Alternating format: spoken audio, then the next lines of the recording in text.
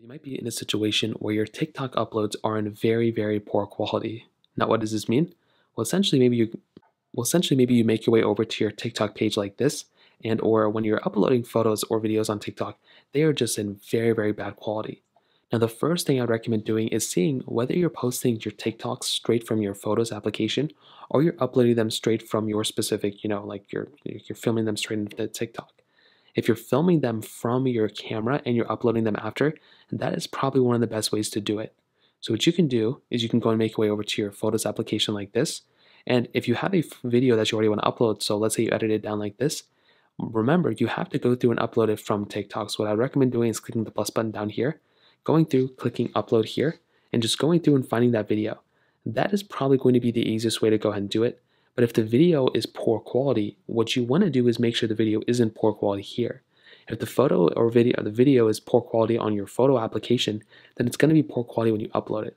So keep that in mind. Make sure it's in really good quality when you go ahead and do it here, because it's going to be compressed when you upload it to TikTok anyway. It's just the way they do it, is their algorithm. There's nothing you can really do there. Another option that you do have is filming a TikTok from the camera application here from TikTok.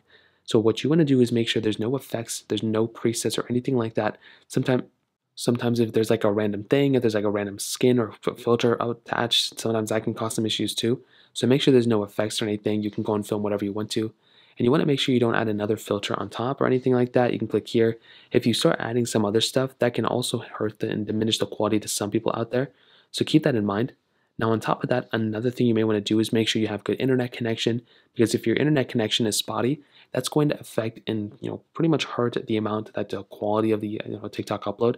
But also, if you just uploaded that TikTok, meaning you literally just uploaded that TikTok right now, what you're going to want to do is make sure you give it a little bit of time for that TikTok to be uploaded in good quality.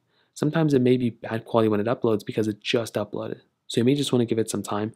If it's still not working, you can try updating the TikTok application from your app store, and that might end up fixing the problem too. So in terms of that kind of covers it up. If you have any other thoughts or questions, let me know in the comment section below. Hit the like button, that would mean so much, but definitely hit that subscribe button. More importantly than everything else, I love every single one of you guys. Hopefully I'll catch you guys in the next video. Peace out till then.